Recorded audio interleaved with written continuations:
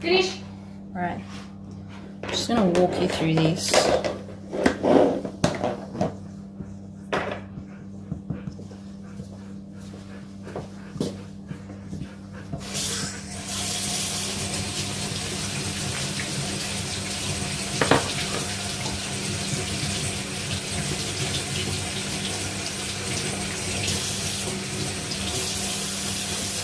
Yeah, it looks good, eh, with the mulch and the plant. It does. Looks really nice. You're gonna have to tell Ziva not to go fucking around digging, crushing my plants. She won't. She'll be in trouble.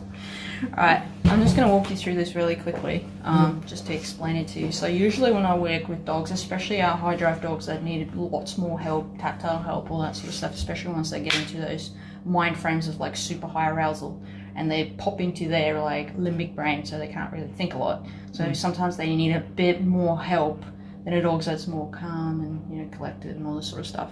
So I know we briefly mentioned it, but I actually skipped a phase. Okay. So we start off with luring, exactly what you were doing. So you're luring into these positions. So I want you to think those pictures. If you think like standing is full paws locked out, sitting butt on floor, drop elbows on floor, that sort of thing. So you start with the luring first, which is your food. The next stage there is you actually do finger pressure.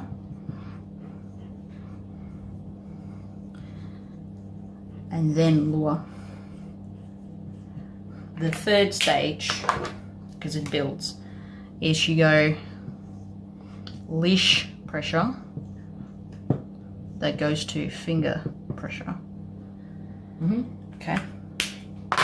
For dogs that are like him, where we actually use the remote collar, which is actually really nice, you then go from there, the fourth one, you go working range taps, if you will, to leash pressure. And usually after that, you can add your voice commands if you want to. Most people will say, because you're going to do a lot of this stuff, and the reason for it is sometimes when, let's say I'm in an area like Ziva's right next to me, maybe I'm sitting down, something's happening, it's too loud, talking to her is not going to work, and so I just touch her on the bum for the sit, and then she sits. So I don't have to tell her anything. Or maybe I'm standing, maybe I'm next to a road, again it's very loud, so I just go leash pressure up, she sits down. It's just a really nice way to sometimes communicate with dogs on a more tactile level, if that makes sense. So technically speaking, vocal is great to have, but that's not the first thing that they focus on. So visual, tactile cues are more important. And sometimes for us it is better, especially if you've got a dog like ours. So when you're working through this, it takes a lot longer, but you've got so much to work with and it's more reliable. So the dogs love it. They absolutely love it. Usually with the remote collar, you work then with your taps. So tap, tap, tap until the dog does the actual thing, stop, and then after that, corrections actually come in. So if you wanted to add you can add your vocal command anywhere you want, really. How's he gonna know what to do if I just start tapping him though? That's where your vocal command comes in. Oh. So I'm saying, like, you can do it anywhere. Yeah. Usually when we teach the dogs, because they go lure. So you go finger pressure, right? It's a sit, is on the bum. I'll just write that down for you actually. So finger pressure is sit, goes on bum. Oops, bum. Your stand is usually just like rib cage, sternum kind of thing, depending on how short the dog is. So sternum. And then your drop is shoulder blades, right? So what you do, the dog learns, you go touch on the bum, lure. Touch on the bum, lure. Touch on the bum, he'll sit before you lure, because he's anticipating. So once you've got that, like, really good, and you just touch, and he goes, yeah, I know this, yeah, I know this, yeah, I know this, because it's a cue, it's a tactile cue. He knows what the touch is. So then you go, all right, now I'm going to challenge you. I'm going to go leash pressure up for a sit, and I touch your butt. And he's going to go, oh, I know what that touch means. So you don't actually need the vocal, because what happens there is he says, but I understand the leash.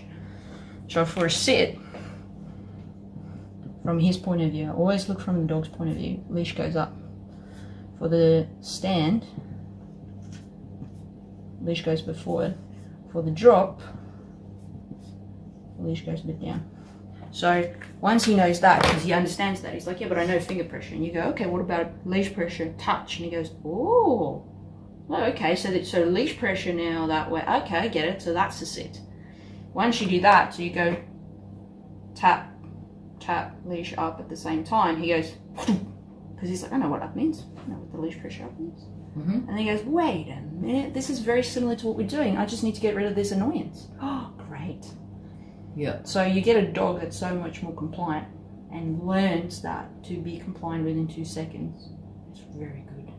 It's a lot of tactile feedback, and it really helps dogs like him.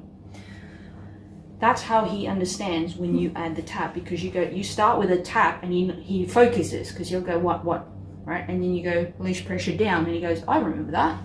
And the taps go away, and he goes, ha, yes. And usually what will happen is, if you're with a dog like him, you might go a little higher than normal, like in working range. I'm not talking about correction, I'm talking working range. So you want to be medium, because you want him to go 3 taps. I'm going to try and do them 2, you know, like that. Yeah. So that's kind of the process. Okay. And then from there it becomes very simple. So you can then start saying the word. So you go sit. As you tap leash pressure up, he goes, yeah, I know what that is. Of course, we already know he knows that vocal command.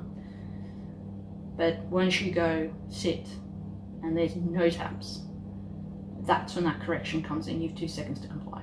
Boom. So it's a longer process, but you have more. So when I'm in, let's say at the vet, so Ziva comes up, vet asks, like you can see she's stressed, she's like, oh my soul. Like, she's like, oh my goodness, it's Beryl! And she gets so excited. Like, talking to her has no effect. So I'll go into her collar, where she has a little leash, and then I'll just pull slightly down, and she drops down.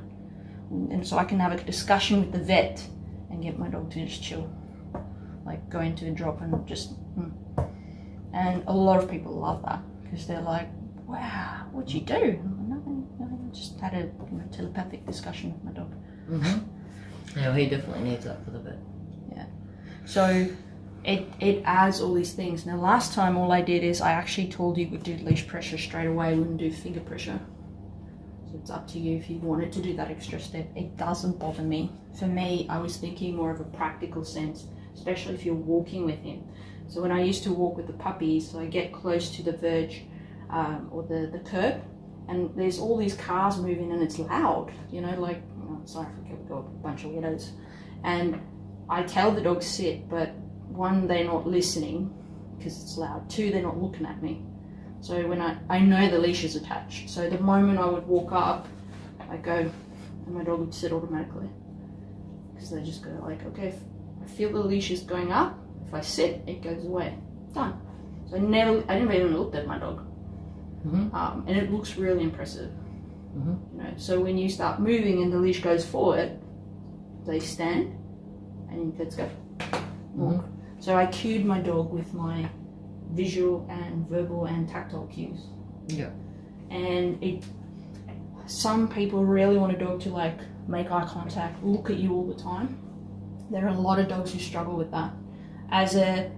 When I was training the personal protection dogs, it didn't make sense to me, because you need a dog that's looking everywhere else but still responding. Does that make sense? So the lure is for you guys to work on that proprioception, and kind of like a dance, you know, you're working on your synchronization. You'd understand that with different drills and movements and cues. And then you're working on different cues, like finger pressure if you can touch him. You know, like let's say you're watching TV and the dog's like perks up right in front of you, and you go, like barks fucking crazily whenever there's a dog on TV still. oh, I didn't even know that. Yeah, that's one of the correction, because we haven't started doing correction with him yet. No. When he gets into that barking. Which is what I'm going to give you to do this week. Oh yeah, next Friday. Yeah. Cause, yeah, because it's just like, fucking hell. And that's the problem that We'll most just be people putting have. him in a crate. Yeah. And most people is like, oh, I have to tolerate this. No, you have to tolerate it, because once we do it, it becomes very effective once the dog understands. Yeah. So managing at the moment, or he's learning. Yeah. Okay. So I personally, I go with all of them. I just do. It's more effective. Yeah. It's more impressive to a lot of people, but you feel like you've got a bit more.